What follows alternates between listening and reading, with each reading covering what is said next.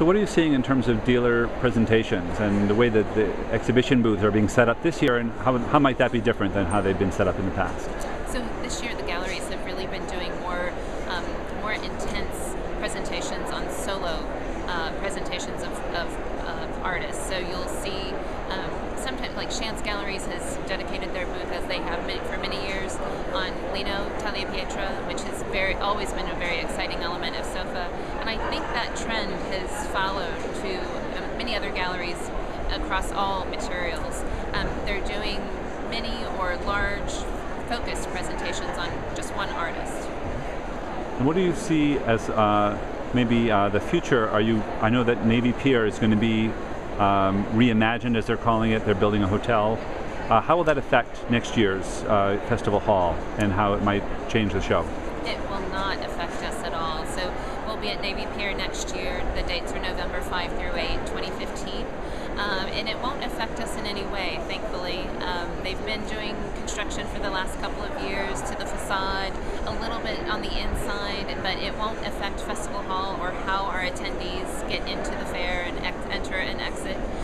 It may affect us in the next couple of years, and we'll adjust accordingly, but we have no plans to leave Navy Pier for the next, I believe it's 6 or 7 years. Okay, great.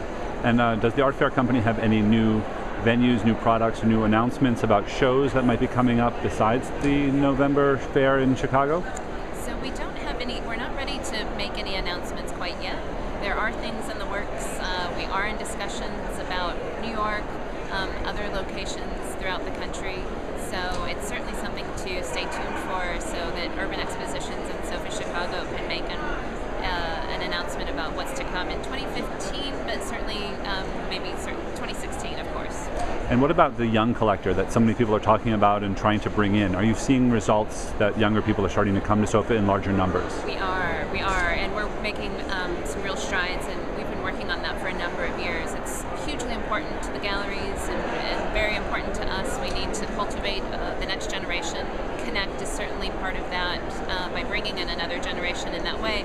But in terms of a younger collector base, it's hugely important.